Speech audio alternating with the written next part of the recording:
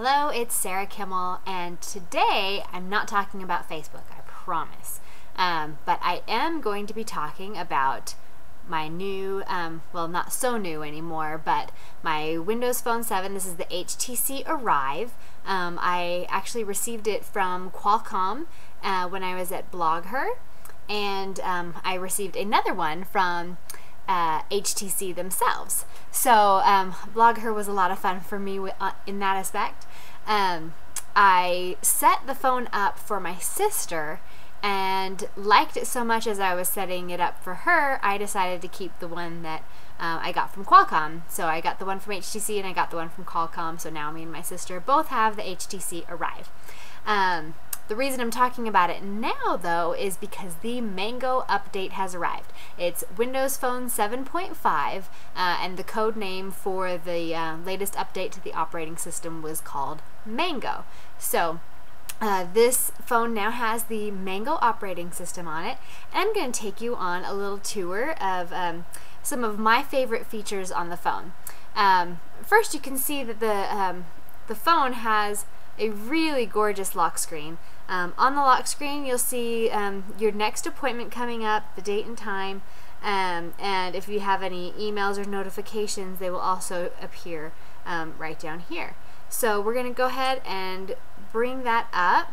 This is the main home screen for Windows Phone 7.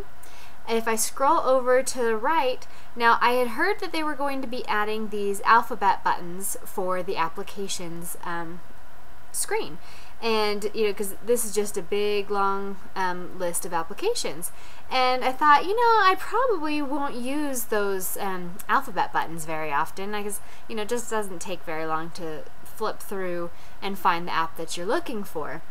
But I have found that I actually use these alphabet buttons a lot.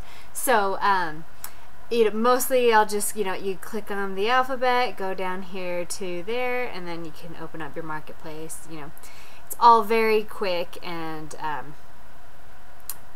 love these alphabet buttons, and I totally didn't think I was going to. So aside from the alphabet buttons, something else that has been added in the Mango update is this great little back button. If you press and hold the back button, you're going to be able to flip through your most recently used applications. Promise I haven't been playing Plants vs. Zombies during the day. Of course not. Anyway, so you can flip through your most recent applications, and here's my email. I can flip right back to email without missing a beat. So that's really fun to be able to do that. You know, coming from a Palm, when I had the Palm Pre before I had my last phone, which was the Android HTC Evo Shift, which I really did love that phone as well. But like I said, as I was setting up my sister's phone, who I was giving the HTC Arrive to, I really enjoyed the phone, so I'm like, okay, I'm going to use Windows Phone 7 as well. Anyway, so that is the alphabet and the back button. The live tiles with the Mango update have become, what I'm saying, livelier.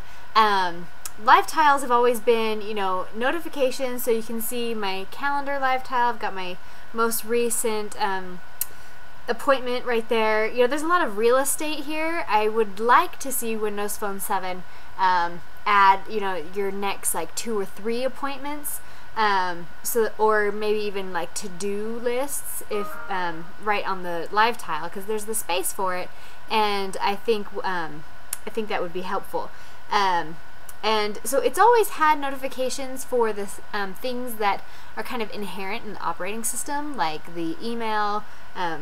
You can see this is also something new in the Mango update, is an integrated inbox. So I actually have all of my email accounts mainly associated with this screen right here, so that I can see the emails that are coming in from all of my different email addresses, and I don't have to click. It used to be, you know, each email address would have its own tile. So so besides the live updates that are happening on the regular things, live updates are now happening even better on other applications that you've downloaded or have purchased.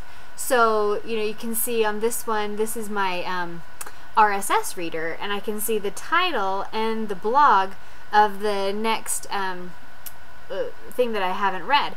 And you can see there's 4 items that I haven't read on that. There's 1 new item in my Evernote, and just a lot more is happening on the live tiles now with the Mango update.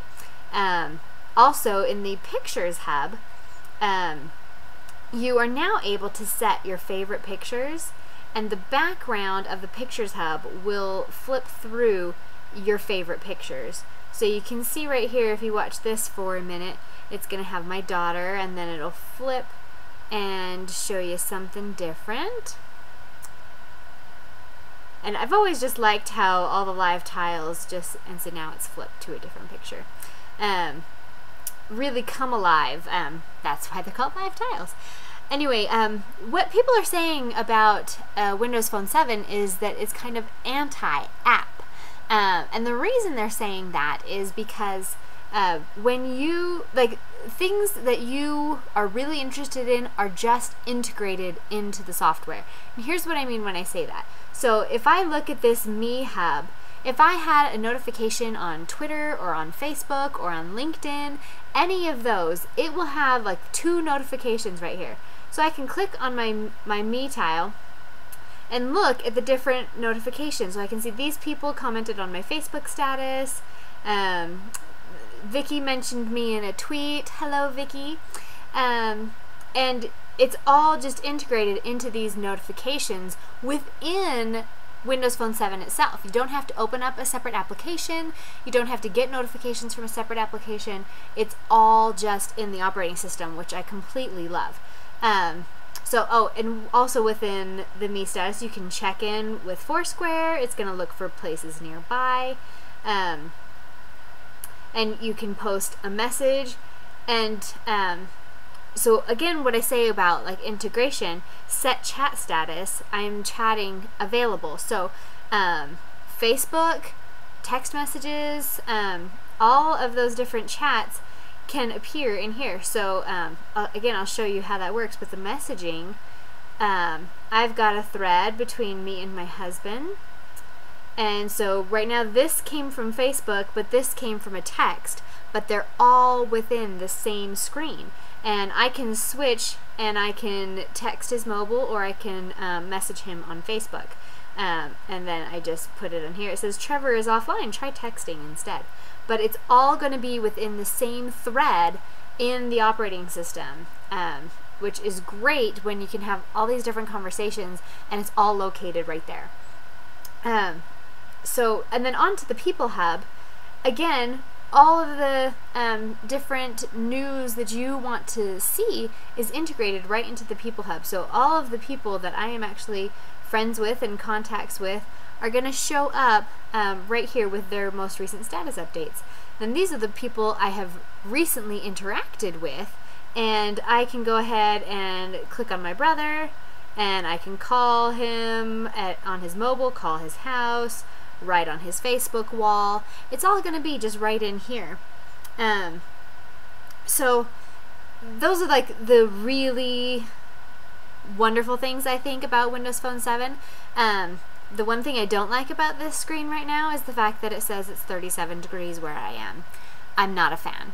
Anyway, so the other couple things that most Windows Phone 7s will also have this integrated camera button. So if I am completely turned off, and like normally you would turn it on, you know, go to the camera app and do whatever. If I press and hold the camera button, it's going to open me up right to a camera. And I can take a picture, and it's super fast. It's also got this integrated volume button for when I want to play music with my Zune software. And then just a feature on this specific device is my favorite thing, the hardware keyboard. I'm obsessed with the hardware keyboard. I can't stand a software keyboard, so this is actually the perfect phone for me. It's gorgeous. Just open up, you know, some of these applications. With IMDb, you can see how just beautiful the user interface is on Windows Phone 7.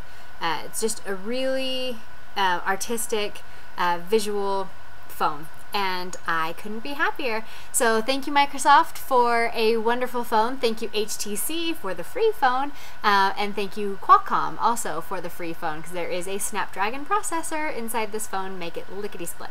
Anyway, hope you enjoyed the tour of my Windows Phone 7, and I hope to see you next week.